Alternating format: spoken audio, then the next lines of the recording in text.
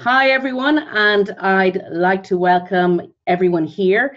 And I'd also like to welcome Rand as my guest for the Inspiring Entrepreneurs series.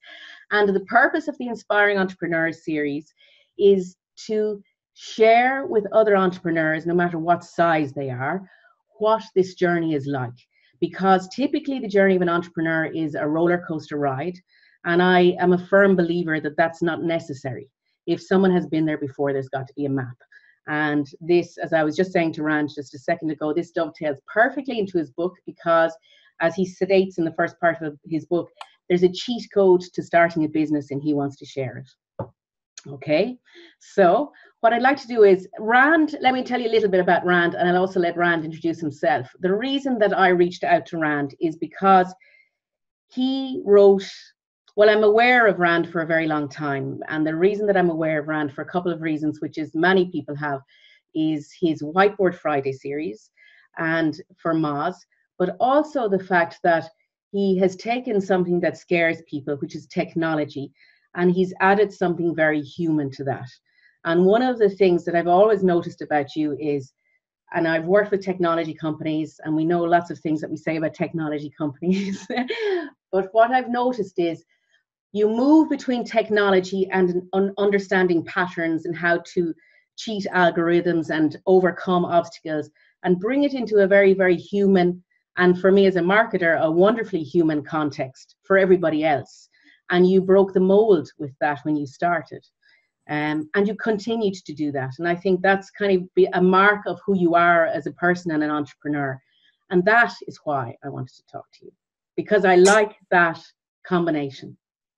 Well, thank you so much. I really appreciate you having me on the program. Yeah, you're very welcome. So why don't you introduce yourself, Rand?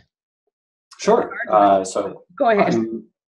I'm Rand Fishkin. I am probably best known as the founder of Moz, which is a software startup here in Seattle, Washington that has tens of thousands of customers and about $50 million a year of revenue and maybe around 160 employees.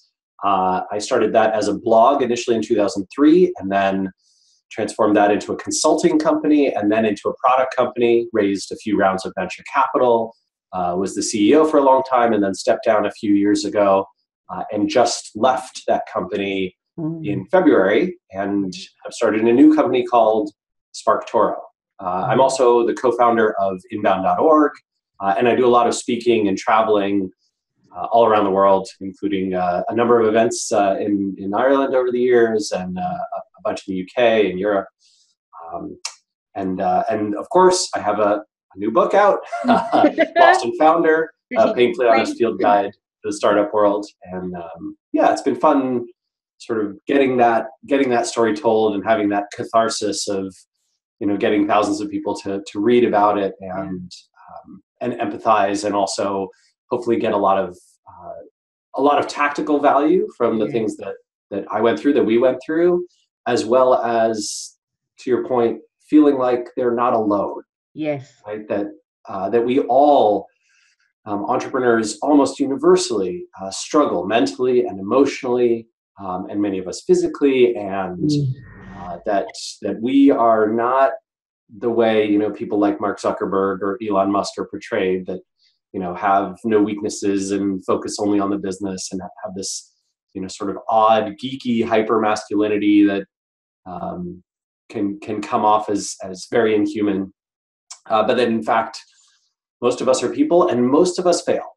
Most of us fail pretty hard, right? The survival rates for a tech startup Let's take a moment for that one, because what I'd like to do, because by way of encouragement for people, you started very small. You started a business with your mom, which is already amazing, okay? But you started a simple services businesses in web development. So tell us a little bit about that really quickly, because I know I want to move you through each stage, but I think it's really interesting for people to know you can start this small and grow to where you've gotten to. Well, I mean, we started negative. So I dropped out of college in 2001 and started working with my mom, Jillian, who's the co-founder of Moz. Yeah. And we, over the next 4 years, accumulated almost $500,000 of credit card debt, credit card and bank loans. And some equipment loans and other stuff. But it got so bad that you can read about it in the first chapter of the book. We had debt collectors coming after us, which is guys with tattoos.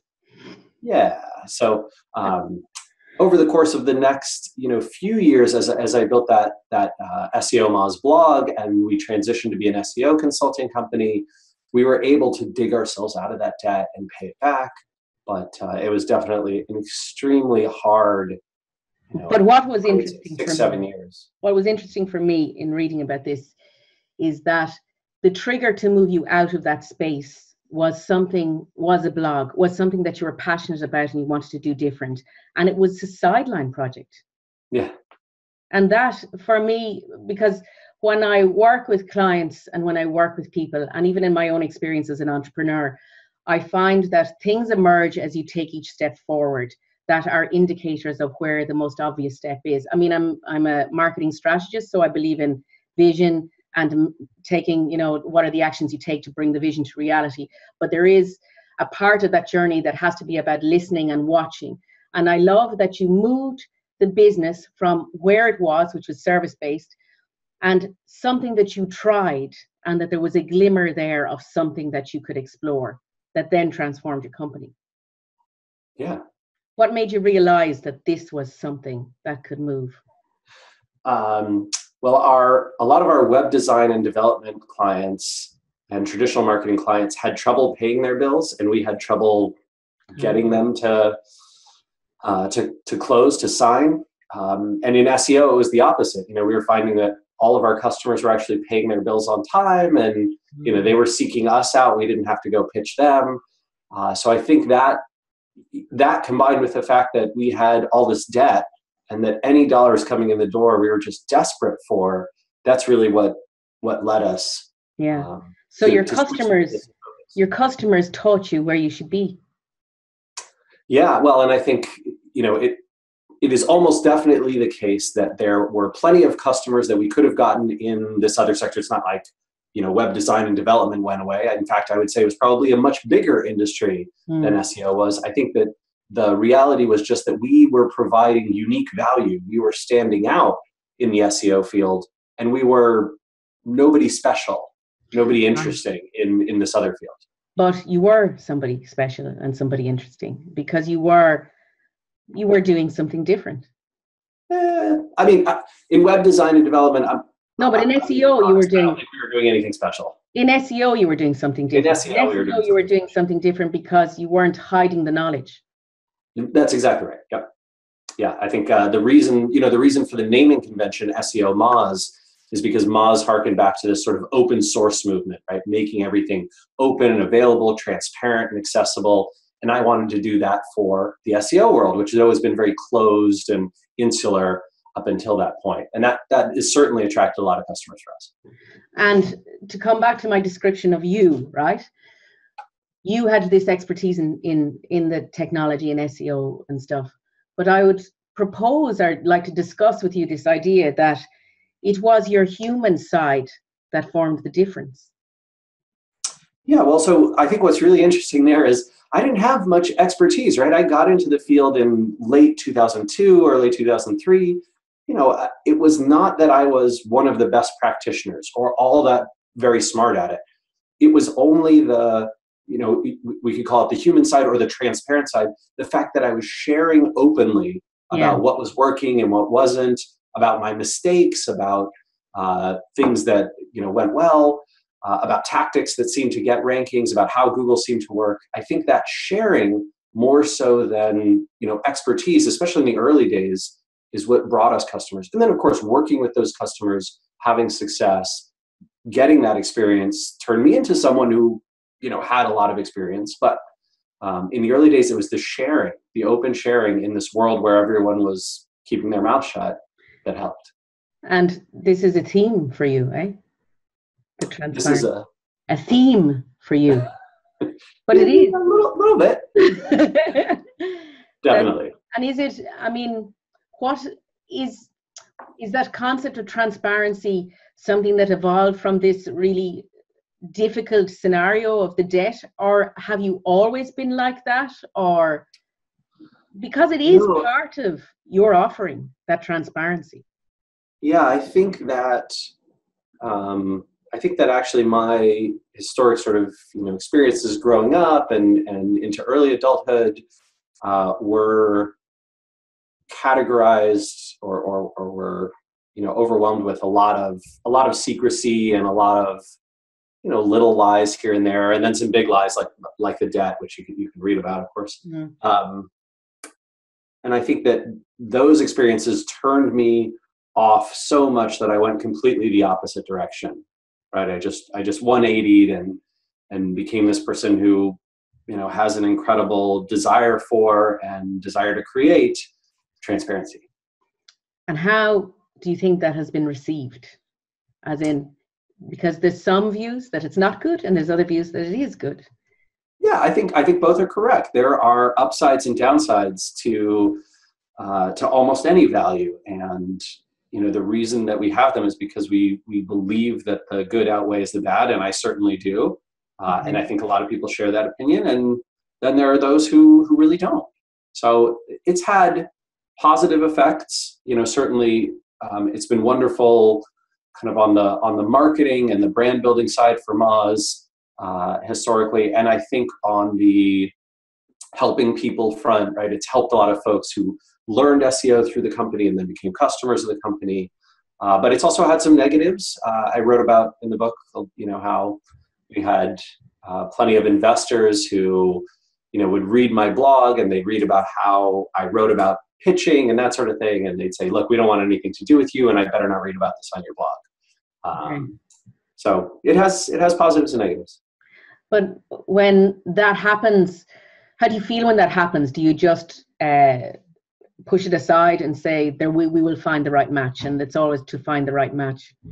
And you have faith that's exactly right. I think it's a self-selecting bias that works tremendously in our favor. And this is also true for employees. Okay. I think that, we've had plenty of employees over the years who've been somewhere between uncomfortable and very unhappy with my level of sharing. And I think that's actually a sign that probably we weren't a great fit. Well, what are they uncomfortable about? Uncomfortable about sharing internal discussions, especially when there was contentious issues. Uncomfortable with sharing, missed dates or deadlines or mistakes that we've made, especially when it was their team that they feel like got the blame for something. So that's been a hard road to pass.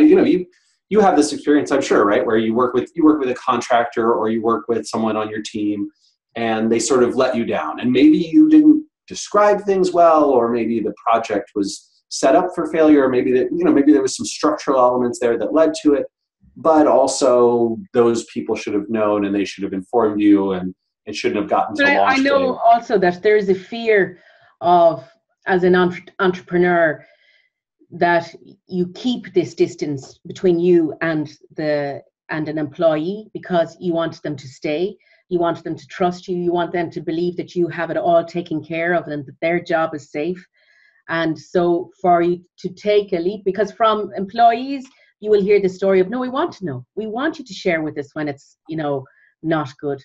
But then there are times when, because as part of my work I will do from a positioning context, I actually interview the employees as part of a brand positioning exercise, because I often find that there's truth there that's not always apparent, and it's a truth that should be shared.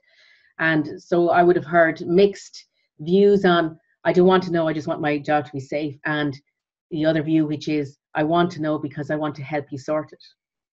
So how do you decide? For me, the decision was transparency is a core value. And that means that we are willing to accept all of the negative ramifications and consequences of being transparent in order to live up to this value. And then I think your job is to prove that to people, right? It's to prove it to customers and to prove it to your field and the people who watch you. It's to prove it to your employees and your investors and your shareholders. So this is also great. it also interests me when we are thinking about developing a product or a service, or, you know, when we're offering something that is possible, because you speak so knowledgeably and passionately about this idea of transparency, that in helping another entrepreneur, isn't it possible then that who we are as a person is also the ingredient to our USP for our business, not just what we do? Yeah, I think that's absolutely the case, especially if who you are as a person is someone that that other people find compelling and interesting and valuable. And I think, you know, there's a lot of ways to be that kind of person, but, you know, of course, my favorites are being open and being kind. And being kind. That's really good. Okay. So, okay, I like this. Let's just poke at this again. So Kim Scott, you reference in your book, and this idea of radical candor, not just transparent. I was going to say, I thought I had her book on my shelf, but I think it's on my I took notes. So you have this great graphic, okay? And it's this idea that it's not just about being honest, it's about being transparent, this radical candor. Yeah. To take it to that end, to that degree, that it's not just, because being honest gets you off the hook, but being transparent, no, it's a lot tougher, eh? Yeah, I think honesty is simply telling the truth. Transparency is digging into the how and the why, and then exposing that fully, even the uncomfortable parts, the parts that you don't want to share, the parts that no one asked you about. Hey, no one asked for what were the really hard things about this project that didn't go well. We just said, how did it go? And I was just expecting the metrics. I wasn't expecting you to dig in and say, well, behind the scenes, it's all this stuff. And that's the transparent part. I think in Radical Candor, right, Kim discusses a lot of this idea that you are being forthright and honest with someone about their progress and their feedback, but you're doing it in a kind way, right? That you're presenting it honestly, that you're not hiding anything, even if a discussion, especially if the discussion is uncomfortable or hard to have, you're having it, but you're never doing it in a way that attacks them personally, or that is, feels disingenuous or feels unfair. Do you think you're brave? Me personally? Yeah, with this value. I mean, I feel like bravery is when you put out something and you take a big risk. And I would say that my career has suggested to me that Lost and Founder, this book, would not be a particularly big risk. I think the only uncomfortable risk that I probably cost myself, that I already cost myself, that was relationships with some of the leadership at Moz. Okay.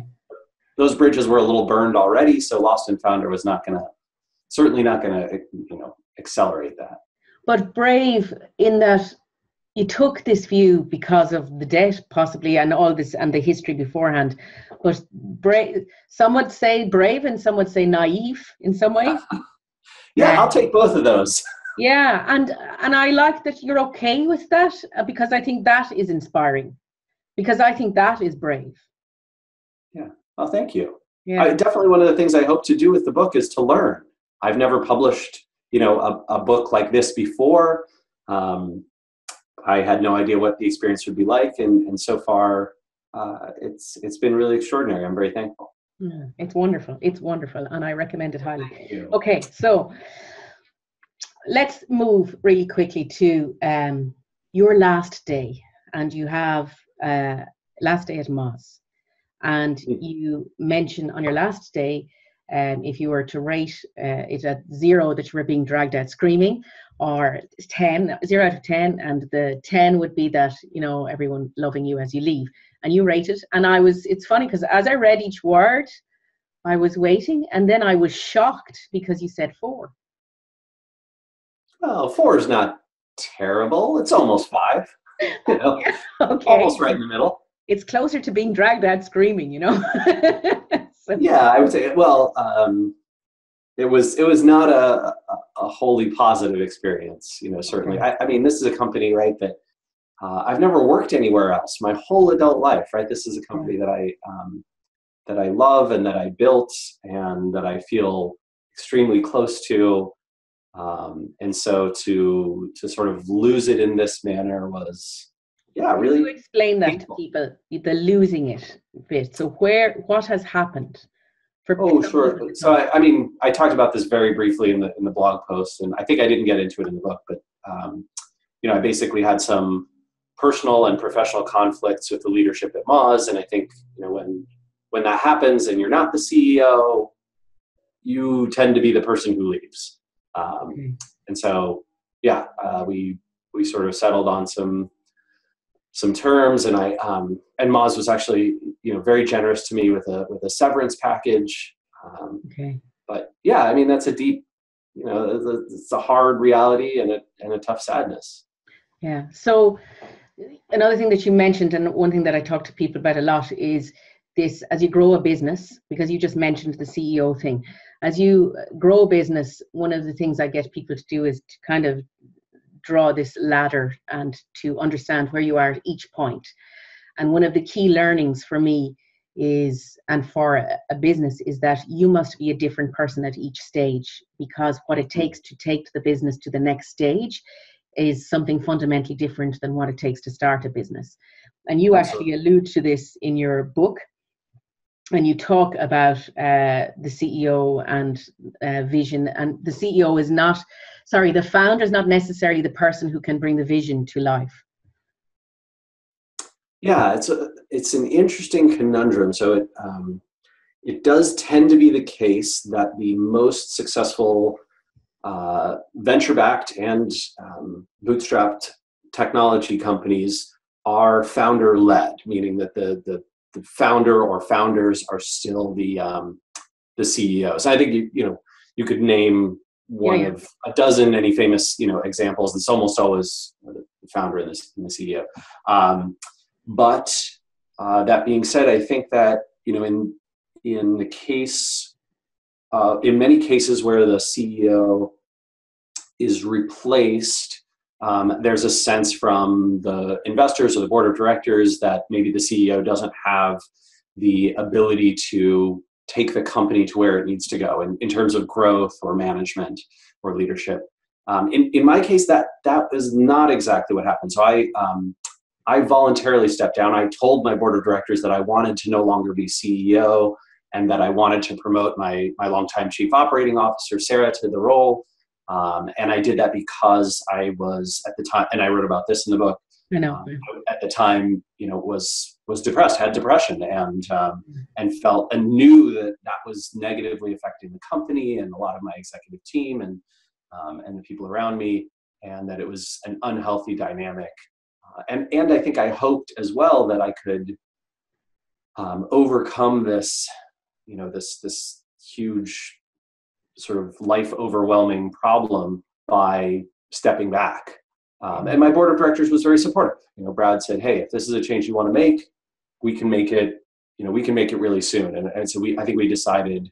We talked in late 2013, and we made the change in early 2014.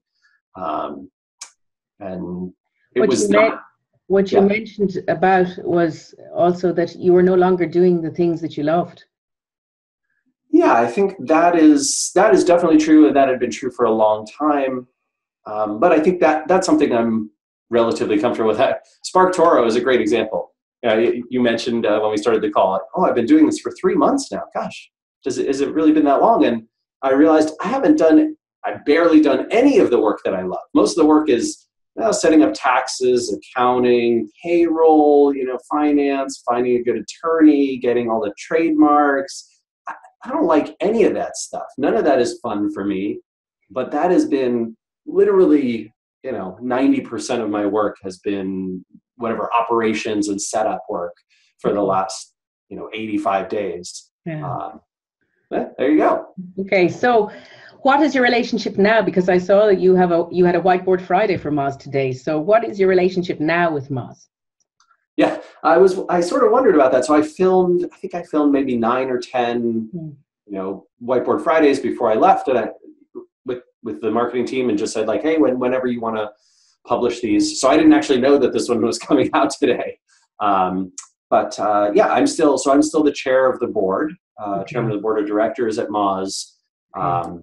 And I think my wife and I are jointly the largest single shareholder at the company. We own just about 24% of that company.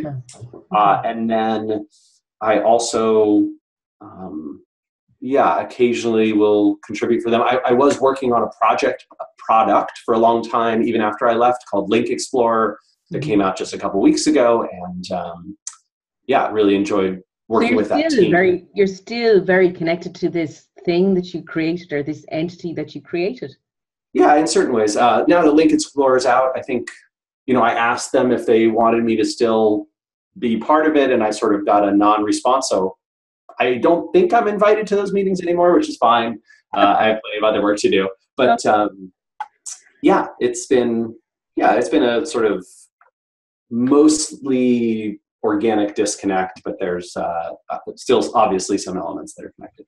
Okay, so I see that there are a couple of questions, so we might just have a look. Okay, so one is from, I can't pronounce, my apologies, Mayor from Ciao from Italy. I founded a company thanks to Shark Tank Italy, but once we opened the company, what was agreed with the sharks never happened, and I was left alone. When should you give up if things are not moving as they should? I would lose everything despite having 90%. Yeah, I mean, I think that that is a tough call, but a lot of the entrepreneurs that I have talked to and that I know have actually felt better after they make the decision to give up on something that's not working, so that they can go pursue something new. And I think one of the wonderful things that is absolutely true, it's really tough to leave behind something and to say this didn't work out, but you have to know you are not alone. Something like 85-90% of tech companies don't return the money that they need to their investors or their shareholders, and so you should feel fine about that. I wouldn't worry. You're in a basket with a ton of great people. And the second thing I would say is that you've learned a tremendous amount, right? This experience of starting a company that failed, that didn't work, has almost certainly taught you an incredible amount that you now get to go apply to the next company. And so I wouldn't feel too terrible about giving up on something and saying, hey, you know what, I don't think this, whatever it is, market, product, positioning, approach is the right one. We should go do something else. And she says, thank you so much. I learned a lot, and thanks also for your book. So wonderful. What I'd like to also maybe to bring on along with this as we speak about failure, because I think in some ways in Ireland we're a little bit jealous of America because failure is embraced as part of the journey. And here there is a lot of shame and hiding around this whole concept of failure. It's not equated with learning, it's equated with failure. Failure is equated with failure. Well, the United States does a tremendous number of things really wrong. And there are, the list of things that I am jealous of Ireland and of many European countries about is so long. But I do think from an entrepreneurial standpoint, this cultural comfort that Americans have with failure and with trying again and with falling down and getting back up, I think that probably more than most anything else contributes to the entrepreneur culture and the successes that have happened in the country. And so I certainly urge folks, even people who are not entrepreneurs, to try and adopt that, to try and say, oh, did you fail once and then you tried it again? Bravo. We are so proud of you, right? And we support you. And I think doing that, no matter whether it's an entrepreneurial venture or whether it's, a failed relationship or a failed, job interview or, a failed attempt at making great brisket, whatever it is, right? There's a wonderful, wonderful thing that says, hey, we've all been there. We accept your failures. Don't worry about it. You learned. You're going to make it, great next time. We'll have to learn that, Rand, because there are a few people who will, it's not in our DNA. So we will have to learn that. We're good at learning, by the way. I mean, for Americans, apparently it's in our DNA to kill school children with guns every week or two. So, that's something that we can't seem to get out of our DNA, and it's clearly much more unhealthy. Yeah. So, okay. We'll all work on it. In that context. Okay, so this idea of bravo, you failed. Okay, that's one, we'll walk away with that one. Okay, so great. I want to do really quickly because I know I want to move you on. So you mentioned why the startup world hates services business and why you shouldn't. So, and I remember myself, we going to funding agencies here about developing a product, and there is a complete reticence, and it's definitely born also in Silicon Valley. There's a complete reticence towards services businesses, absolute reticence. And you, in your book, you've done some numbers first, and this is the other thing I like about you. You actually bring the numbers and the patterns into reality. So talk to us about that, services versus products. Also, even funding in this country is not for services businesses. Yeah, and I think that's true in the United States as well. There's almost no funding for services businesses. But the beautiful thing about services is, if you do it right, it self-funds, right? You don't need an office. You don't need to hire anybody. You're the consultant, right? And you go out and do the work and you make the money. And then if you want, you can hire another person and bring them on, and everyone sort of pays for themselves with the work that they do. So services businesses often don't need a big upfront investment. And the beautiful part about a services business is it provides a lot of value. There are a lot of people who desperately need that help. You learn a tremendous amount as a services business, and that can be, if you want, that can be used in the future to build product. And I think a lot of great B2B, especially a lot of great product ideas come from, repetitive manual work that's done over and over as part of consulting. Yeah. And, the other thing that I would say is that in a services businesses, most of the time, the partner or partners who start it own 100% of that business because there's no investors. And they also own their future. If they want to, hey, we're making a lot of profit this year. Well, why don't we pay ourselves more? They can do that. Hey, this thing is growing a lot. Why don't we invest in growth and then we can sell it. And when you sell it, you get 100% of those sales. Yeah. Right. In a lot of investor-backed situations, you might say, oh, hey, we're growing like a weed. We have an offer to sell for $10 million. Oh, but we raised $4 million at a 2x preference. So the investors, if we sell for 10, the investors get $8 million, and then they get their percentage of the company, which is 30%. So they're going to get, $8.7 million, and we're going to get, 1.3 to split between us. That's not particularly appealing. I make, a quarter of that every year. Why would I sell out for that? So really, really different sorts of equations and considerations. And product is not this beautiful savior. It's just what investors like to see because that's where they tend to make money. Well, I like this, that you're bringing people's awareness to these facts. You know what I mean? Because often, again, you'll hear this all the time as an entrepreneur, you're working mostly in your business instead of on your business, and try to get to think about being on your business. And this idea of, you also go in about this in one of your chapters, Beware of the Pivot, this idea of choosing wisely at the start and even thinking from the very beginning of where you want to take the business. So not allowing the market or customers or outside influence to dictate your path, that you can choose the path now, especially because of the fact that people have been there before, and entrepreneurs do share. We do share. As you said, sometimes over alcohol. Or coffee, or whatever it is, right? Okay. So again, tell me a little bit more about the Beware of the Pivot. So you said it's more important to get started. This is, and you have an expletive, but anyway, it's a commonly used phrase that it's more important to get started than spend months evaluating and choosing a wiser path. And you say no. No. So I think that the fundamental thing that this idea of just get started, I think this is a very American cultural attitude of, hey, look, it's not about the idea. Ideas are nothing. Execution is everything. Yeah. And that's crazy. I don't even know who came up with this, but it is just mind-numbingly dumb.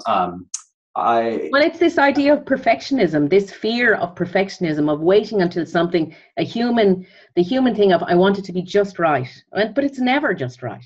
So certainly there's a balance, right? I think you could spend, years evaluating something and then be like, oh, I'm not sure if I want to jump in, and maybe you need to take the leap. But this idea of just dive in, doesn't matter what field you're in, doesn't matter what your idea is. No, it matters a tremendous amount what your idea is, and choosing a field that is underserved versus one that's incredibly competitive, or choosing a field where you have unique knowledge and value and a great network already versus one where you have no network at all and you don't know a single person who does the thing that you're going to be trying to build products for.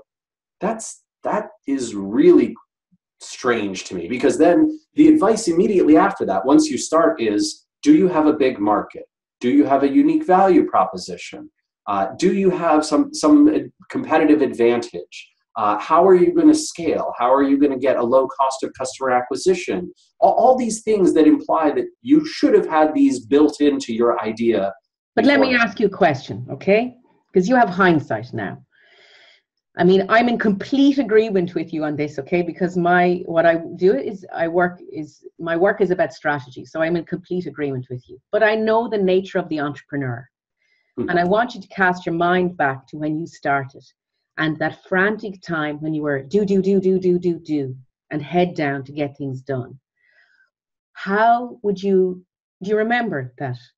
Were you strategic and were you wise then? Well, I think that accidentally, yes. Okay. Right? So you're unusual. Yeah, in a way, right? We picked a market that was growing rapidly, that was underserved, where we could provide unique value. And I think that, we didn't see it that way. We didn't, I wish I could have read that chapter in my own book and sort of had this, oh, I should think about it this way and I should consider these things. But instead we just went with it because there were paying customers there and there were no paying customers in the other place. Okay. But that being said, I think before even the debt had occurred, would you say in your nature then, were you like so many entrepreneurs, which is the head down and just doing, or were you wise enough to take a step back and look, okay, great. So no, my God, I was in my 20s. I mean, just everything, all the mistakes possible. The one thing I want to add on this is just that when you start a business, your idea tends not to improve, at least not very much, right? The thing that you're doing, whatever you're building, the market you're serving, what you're trying to build, you refine it and get better, certainly, but execution, your ability to execute on that roadmap to get better at marketing and sales and operations and product creation and all these things, that improves dramatically. So execution is something where I think you can start low, but if your idea is great, you will be carried forward on the strength of that idea. Okay. If, however, you start with a bad idea, you could get great at execution and still not end up anywhere. And that's where a lot of startups, certainly, a lot of tech startups in the US, I think that their fundamental idea just isn't that great, but they got started. Okay, so idea and kind of positioning first. So, which leads me to my question around the lovely term from the US also, and much embraced everywhere, much embraced everywhere. In the building that I'm in, Rand, it's a tech and innovation building. So the whole idea of MVP is everywhere, right? Minimum viable product, okay? Yeah. Your thoughts? What are your thoughts? Your thoughts. Oh, what are my thoughts? I mean, it's an extension of what we're talking about, but I'd like to talk about it. So for a very early stage company, one that barely exists or doesn't exist yet, I think the MVP model works beautifully. right? You build something that's barely functional, that's just sort of the smallest version of what's still useful and usable. And then you share that with a lot of people who are potential customers, and you get feedback, and then you iterate. I think that works fine. In fact, I think that's a really beautiful way to go. Where it breaks down, where I think it's a terrible idea, is when you have a large market already, or a lot of people paying attention to you.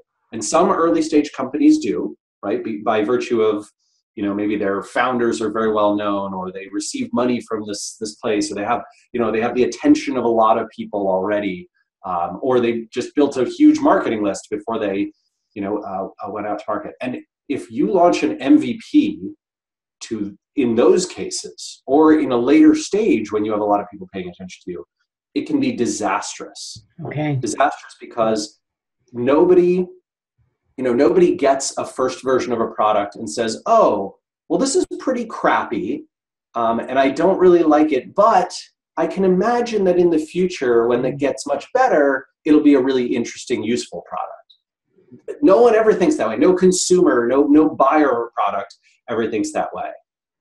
Instead, they think, this is crappy. This company must be crappy. They make terrible things. Not interested. Next. Right? You can really burn your reputation by launching MVPs and then iterating and learning, rather than privately, keeping that quiet, right? And doing the private beta thing, which is sort of like what early stage companies do, where you show it individually to a number of people and you get their feedback, and then you iterate until those people are saying, wow, this is incredible. This is exceptional, and I can't live without it. When is it available? I want to tell all my friends about it. Okay, now launch that. Your results will be much, much, much better. And so that's why I argue for the exceptional viable product, the EVP, over the MVP. Excellent.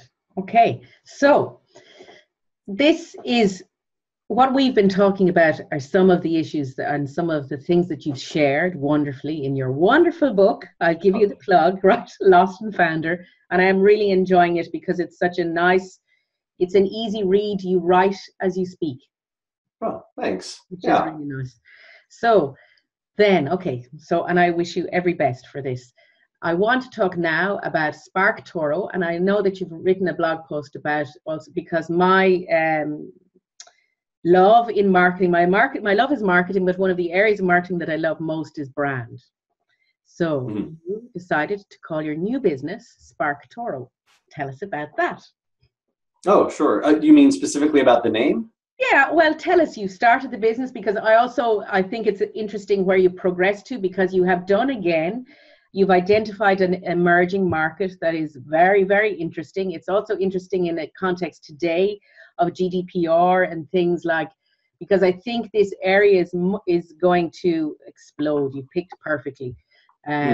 So let's talk about this, because it's the area of influencer, audience insights, influencer marketing, all of this area. So tell us first about the business, and I'd like to share with the idea of the brand. Yeah. Okay. So the basic thing that we kept seeing, my co-founder Casey and I, we kept observing lots and lots of folks, especially entrepreneurs and startups, but marketing teams as well, is that if you were creating a product that lots of people were already searching for, then you could go ahead and do SEO and rank well in Google, and that would help you grow. But if no one was searching for the product that you created or the service that you created because it was very new, or because people just didn't know to look for it, or because search wasn't the path, you instead had to go find who is my audience for this product, and where do they hang out, right? Who do they pay attention to? What events do they go to? What podcasts do they listen to? What webinars do they attend? What email lists are they on? Who do they follow, right? What publications do they read? All those kinds of things. And then you go try and do your marketing there, right? And for a lot of startups, that's just, oh, well, I guess I'll buy some Facebook ads and maybe, some ads on LinkedIn or whatever it is. But getting in front of your audience organically can be extraordinarily powerful. And the big problem that we kept seeing is that a lot of these companies were paying a PR firm to go do this, or they were, running a big research survey or something that could cost $20,000, $30,000, $40,000 to get back a list of here's where your audience hangs out, right? Here's who they pay attention to. Here's the publications they read. Here's the events they go to. And we thought this, and a lot of the agencies, we talked to a ton of the agencies who do that work, and it's slow and manual work that they're just Googling around and trying to find all these things and go to these networks. And we thought technology should solve this. You should be able to type in, I want interior designers on the West Coast of the United States, and get back okay, here's what they read and listen to and go to and pay attention to. And then you can, select the ones that you want and build your list and send that to your client or use that internally for your marketing purposes. It shouldn't be tens of thousands of dollars, and it shouldn't be weeks of work. And it's interesting because, I've been doing marketing consulting and working with clients for 25 years.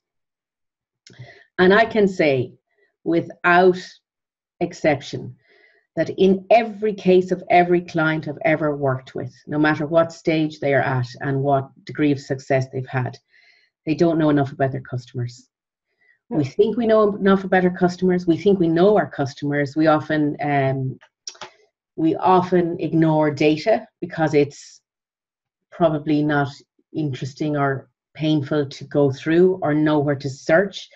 It doesn't match our preconceived notions. Yes, because we think we're our customer, where in fact that might have been just the idea when we're in our garden shed thinking about it.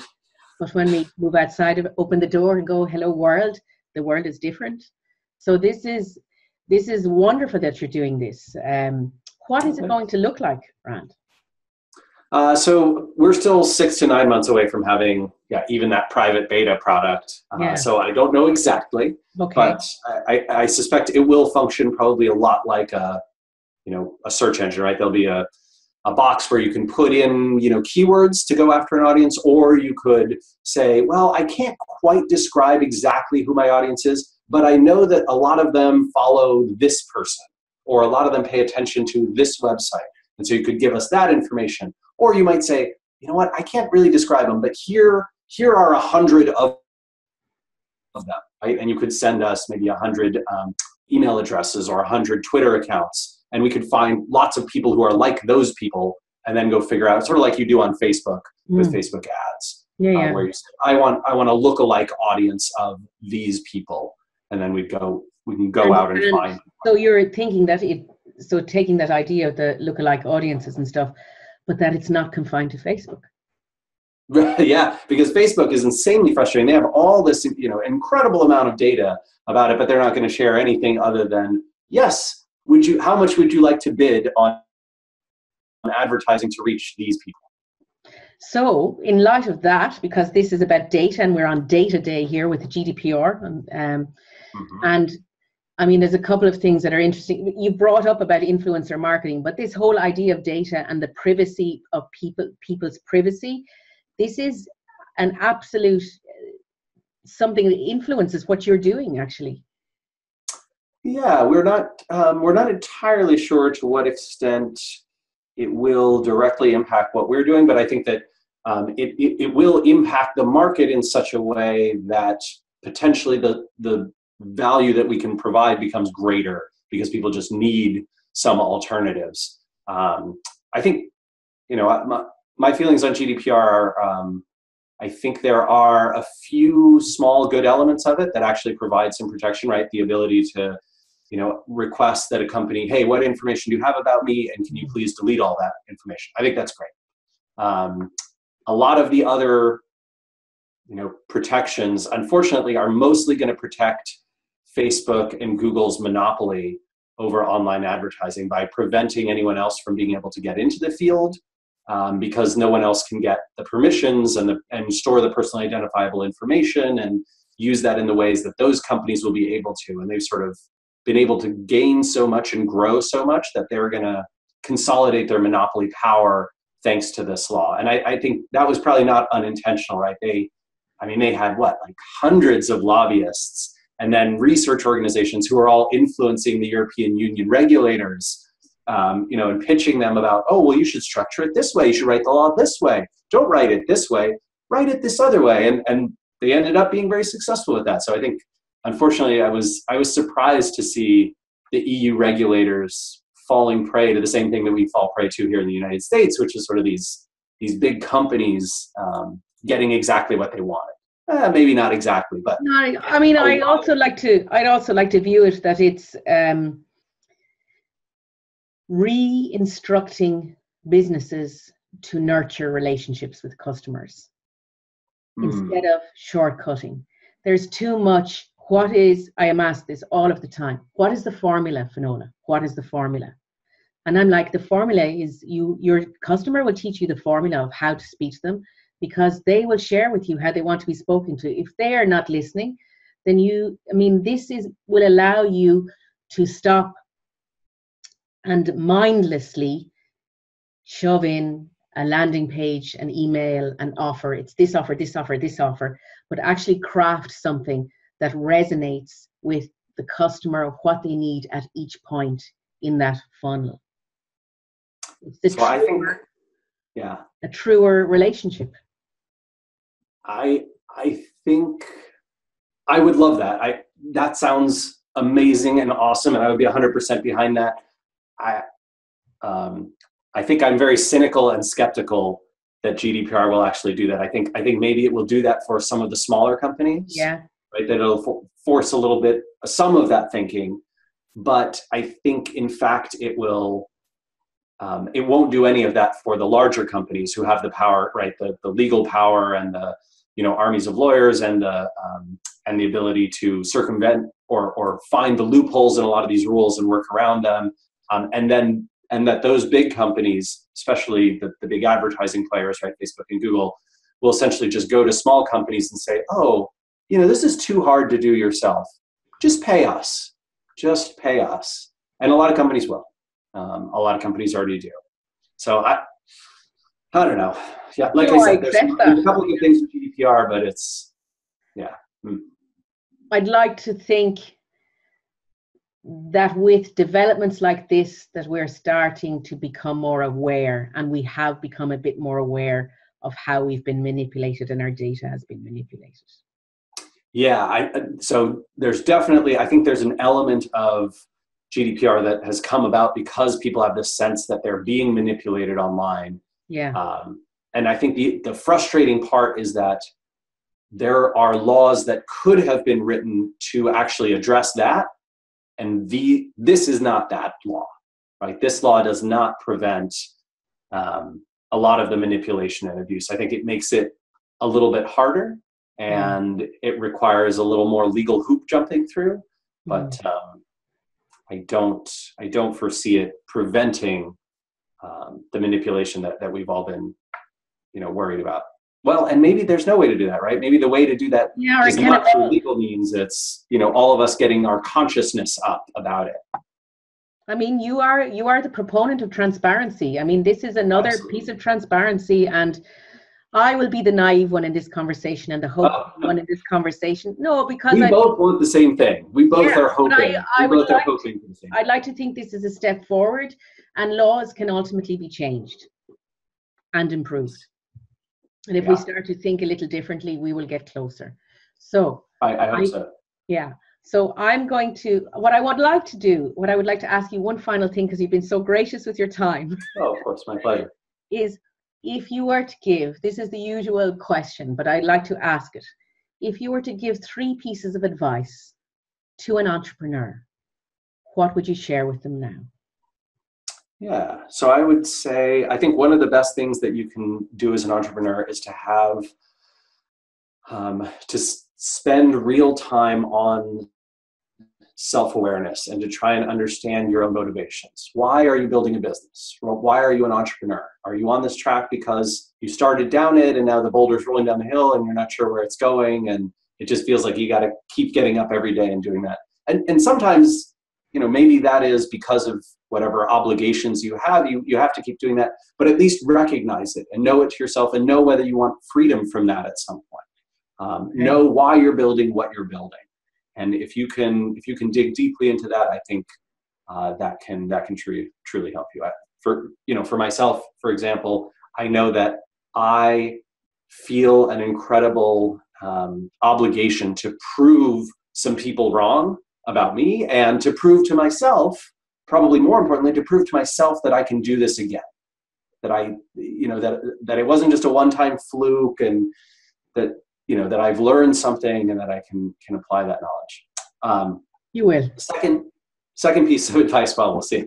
Fingers crossed. I believe. Second piece of advice for you is, I think that it can really pay to figure out the intersection of three things when you are going out and trying to do marketing for your startup and get customers. And that is, where can I provide unique value? Not just where can I provide value, but unique value. I can do things differently that are in this arena that is more valuable than what anyone else is doing in that arena. Where do I have personal passion and interest, right? So if you think to yourself, God, I really hate Instagram. I just, I hate the social network, and I'm not into these photos and blah, blah, blah. Okay. Don't make that your primary form of marketing. Even if someone told you, oh, there's a lot of customer development you do on Instagram, you are not going to be great at building a marketing practice and attracting customers in a field or through a system that you personally dislike.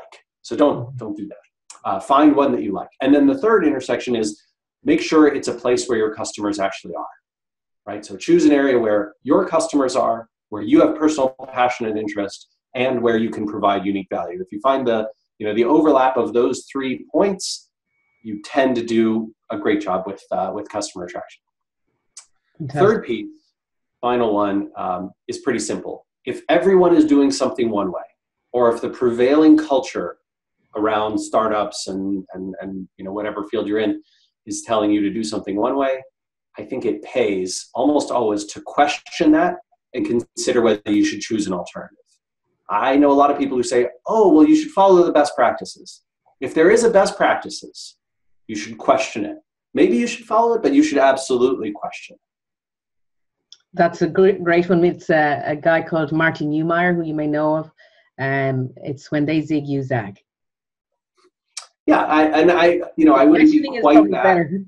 I wouldn't be quite that contrarian, but I would definitely say there's value in questioning. Yeah, I would agree.